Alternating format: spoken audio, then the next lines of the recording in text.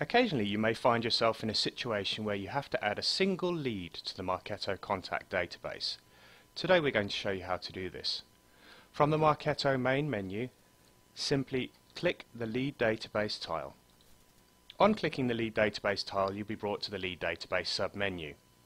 From here, head over to the New drop-down menu at the top of the screen, click it and select New Lead. You'll then be presented with a pop-up menu.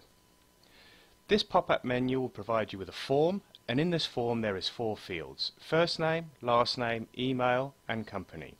The only mandatory field at this point in time is email address. Please be aware that the more information you provide at this point in time, the better chance you have of filtering your data at a later date. We're going to fill this form in at this point.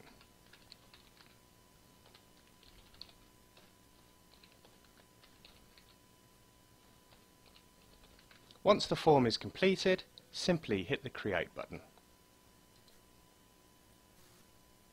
Once the process has been completed, you'll be returned to the Lead Database sub-menu.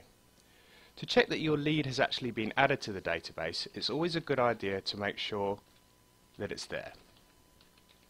Simply insert your email address into the search field and press the search icon.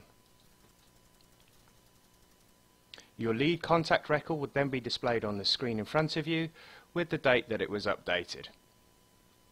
If you enjoyed this video, please remember to hit the like button below the video and remember to hit the subscribe button for future videos in this series.